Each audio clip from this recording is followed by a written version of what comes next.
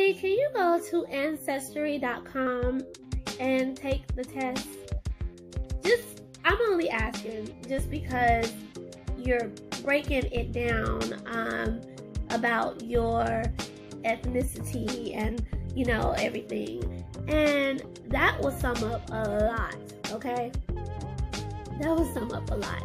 I was watching a video on Petty Blog, and I was looking at the Cardi B video, and she's really breaking down, you know, what she is.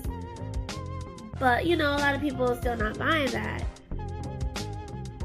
because, you know, you feel like, okay, you're just saying that just to justify why you're saying the N-word so much. And I think that would clear a lot of stuff up, especially if you're like over 50%, if you have over 50% of African heritage in you, African DNA, and you represent that, like you represent that proudly. Because still, anybody that is, I would have a problem with anybody that is black and white.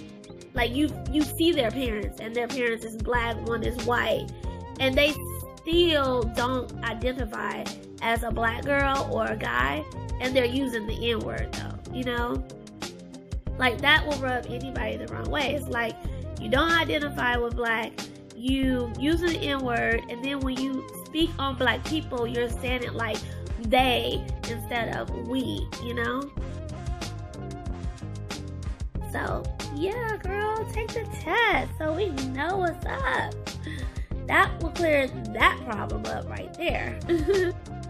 I think I might take the test too because my dad is, I'm black.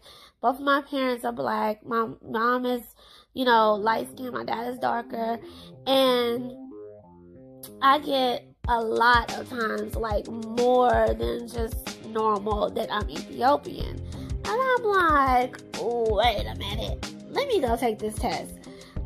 Because I do know we have Native American in our bloodline, but I'm just like, I don't know about no Ethiopian, but hey, I mean, that's cool, but I would like to know myself.